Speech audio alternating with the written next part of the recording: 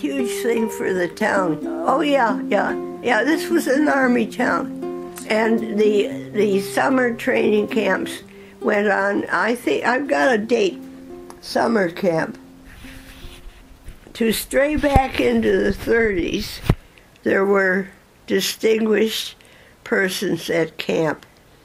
Because of impending war clouds, I'm talking Second War, most of the players from the Toronto Maple Leafs came for their military training. I remember Red Horner, Pep Kelly, Hap Day.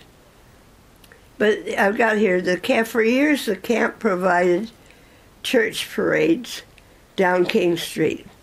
The biggest draw may have been the Highland Regiment. As a young child, I used to watch them practicing the pipes in their bare feet out on the commons.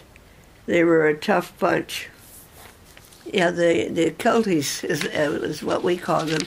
In the morning they'd get out on the commons. Out. We had that camp out there until,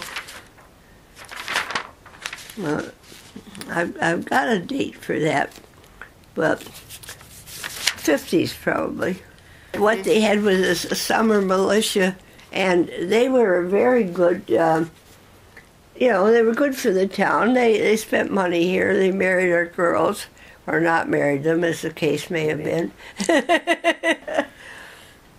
Yeah, the camp was important, and the military parade, the church parade, that was wonderful.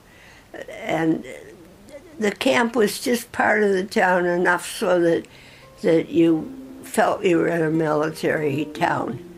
And I got a bit of old England rubbed off on me too, And actually, the camp was the life of the town at that time.